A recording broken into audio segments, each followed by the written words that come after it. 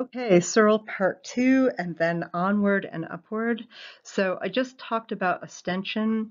The other way that you can connect a name to an object according to Searle is by description. So in other words, I can describe something in great detail and at great length, and that will help us understand why this name is connected to this object. So on the top of page 50 on the left-hand side, here's another really good passage that Searle is using to problematize things. And I like it because these are good examples. Do we really want to say that the name Aristotle denotes no objects? If, for example, I'm starting to quote now, we challenge his statement by pointing out that a man named Aristotle lived in Hoboken in 1903, he would not regard this as a relevant countercharge. We say of Cerberus and Zeus that neither of them ever existed, without meaning that no object ever bore these names, but only that certain descriptions of objects never existed and bore those names. Right, so he gives us wonderful examples all the way through. I really like that Aristotle being in Hoboken, right? You have these questions of like, what if Aristotle was an alligator? Or what if Shakespeare never wrote Hamlet? Right? So how do we cope with these counterexamples to our descriptions? The sentence, Scott is the author of Waverley, which is a famous example that's used over and over in these writings, both refers to Scott and refers to Waverley, the literary work, but it also describes Scott as something. And this is, again, we will get into this much more when we do Bertrand Russell. But he's just saying, look, we've really got to be careful because sure, we can point out an object, sure, we can describe an object, but as you describe an object, you have to realize that different names are connected to different descriptions. And so descriptions might be different in the minds of different people, something that Frege doesn't completely confront. And so we need to worry about descriptions fixing the reference. One of the other things that Searle does in this article is he gives a shout out to Wittgenstein because he talks about how names are used and says that it's important that we look at how they're used in order to understand what names are. So he's concerned about how names function in a language. And when we get to Wittgenstein later on, you'll see that theory bloom and become really fleshed out. But there's sort of a warning here or a precursor here of what is to come. Onward and upward. Kripke's causal theory will go against everything that we have just said. So here's the debate, and this is why I asked you to read so many articles, is that you get this beginning notion of sense and reference and description, all different ways to understand what names mean, and Kripke comes by and says, nope, this doesn't work at all. Names are not descriptions. Their names do not have a sense. Their meaning comes from a dubbing ceremony or a baptism. So we're back in a way toward Mill, right? Toward looking at simply as names as simply being denotative or referential and nothing else. So this is a very reference heavy view with an emphasis on the act of dubbing. Ostension is very, very important. The intention of the dubber and the understanding of the audience is very important. So we don't leave the realm of the mental altogether, but we're definitely fixated on pointing acts in the physical world as being the thing that brings meaning to a name. So why is he motivated to get away from the sense theory or notions of connotation for a name? Well, he's a modal logician, so he's concerned about questions of what is true in every possible world and what is true in some possible worlds and what is merely possible. So he wants us to be able to talk intelligently about individuals across possible worlds. So his whole jive is transworld identification.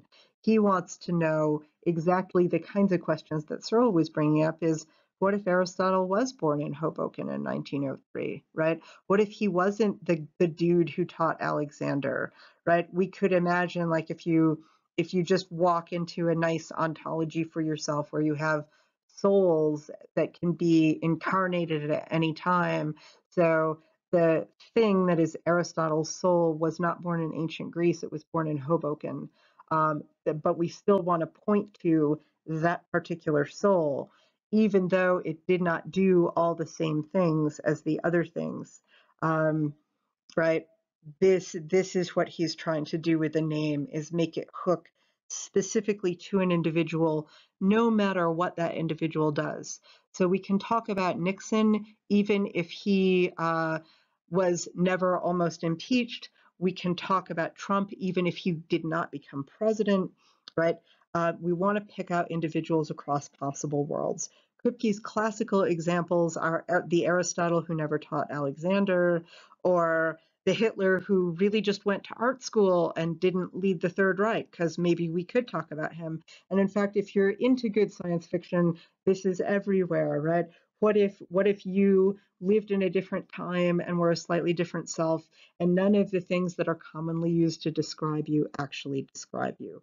What if Shakespeare did not write Hamlet? We still want to be able to talk about Shakespeare. So for those reasons, right, by these counterexamples, Kripke argues that descriptions do not pick out the individual, but names need to, or all of our counterfactual discourse, all of our sci-fi discourse is not going to work out. And hey, we're almost done, gang. On Quine. I love Quine. You've probably met Quine somewhere else, but here is the basic story behind ontological relativity. I assign it in this name section specifically because he's going to problematize the kind of general names that Mill is bringing up. So imagine that you're an anthropologist and that your assignment is to go to visit a tribe who speaks a language that has been completely untranslated before. They've had no contact with the outside world. So this tribe speaks the language and your job is to make the dictionary. So you arrive on day one and a man comes out of his hut. He points to a rabbit hopping up a hill and yells, "Gavagai." Great. So you have some evidence that Gavagai means rabbit, but you've got to keep testing. So you keep testing. So day two, you are observing the tribe. A woman walking into the hut points at a rabbit who is hopping across a field and says Gavagai. You go, more evidence that Gavagai means rabbit, right? Life is great. It looks like Gavagai is going to mean rabbit. You run all of your controlled tests. They say Gavagai when they're pointing to rabbits on cloudy days, on sunny days. Children use the term, men and women use the term, elders use the term, right? It seems that Gavagai means rabbit. But Quine says it's very hard to be certain that Gavagai means rabbit because principles of individuation are impossible to ascertain among minds. So in other words, while we think that Gavagai means rabbit, the tribal people might think that Gavagai means Platonic instantiation of Platonic rabbithood, right? The imperfect instance of perfect rabbithood, or it might be time slice of rabbit, or it might be undifferentiated rabbit parts or undivided rabbit parts, right? So how do we know that they mean rabbit when they say Gavagai? Maybe they mean something else that is ultimately empirically equivalent to rabbit. That is, they're pointing to Gavagai, which means time slice of transdimensional rabbithood, and we just mean rabbit the animal. How are you ever going to tell that apart? Because we're always going to point to rabbit, right? So we can't develop tests to know what the cognitive content is in someone else's head, right? So this is a problem not just for the tribe where you don't have any native speakers and you have to go into this case of radical translation, it's called, and try to develop a dictionary. This is true for something as simple as English and French, right? How do we know? How do we know that the French individuate the world in the same way that native English speakers individuate the world? And in fact, there are arguments that they don't, right? That because English is missing terms like joie de vivre, right, or savoir-faire, right? If we do not have these things in English, we actually need to borrow from French in order to get that concept because we don't have that concept living in our silly little English-speaking heads. Likewise, the German word Schadenfreude is a great term, meaning being pleased at the failure of your enemies or your rivals. We understand that when it's explained to us, but we don't have it as a category of being quite the way the Germans do.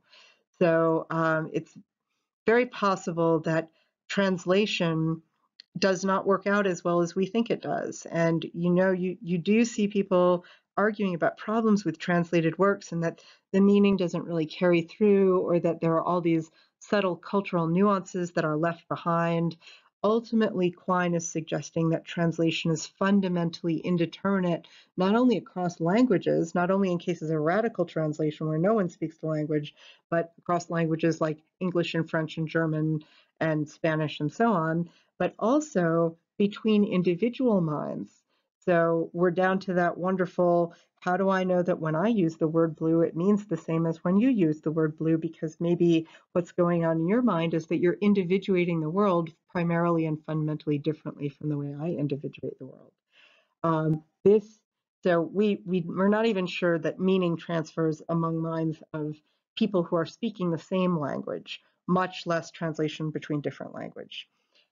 Because this is the indeterminacy, breathe, Sarah, the indeterminacy of translation is based on his notion of the inscrutability of reference. The inscrutability of reference is this idea that perhaps it is a rabbit, or perhaps it is an instantiation of perfect platonic rabbithood, or it is a time slice of rabbit, right? How do I know exactly what that referent is? So if names get their meanings partially or wholly through reference, and we individuate the world completely differently, then there is no way that we will ever discover the meaning of something as simple as a name. And so at the end of the article, Quine calls for us to abandon this notion that there is like a museum of meanings, like a Platonic heaven where all the real correct meanings of all the words are. And if only we could go look, then we could go get the meaning, because there isn't one. There are individual minds. The individual minds might individuate the world in exactly the same way, or they might not, right? We might have radical problems with how each of us individuates the world, and we might individuate it very, very differently.